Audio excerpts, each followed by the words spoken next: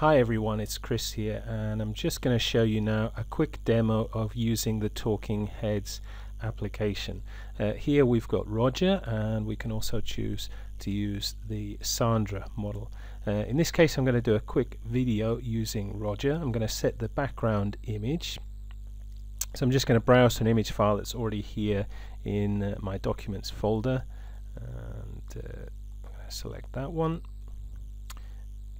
Now I'm going to move Roger to where I want him to be, and then I'm going to select a sound file.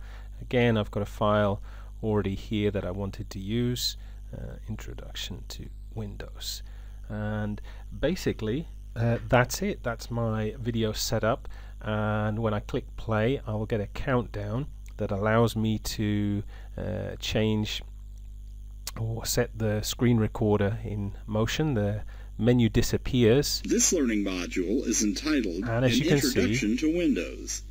Roger is lip syncing to the MP3 file. This is quite unusual because most animations are just animated movements of the mouth, but this lip syncs to the MP3 file. So when a user adds their own MP3 file, or they get a voiceover file done through Fiverr.com,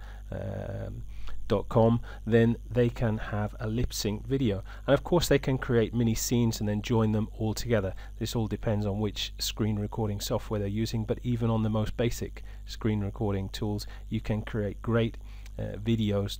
You can move your character to wherever you want him to be. He can explain a product, features, benefits.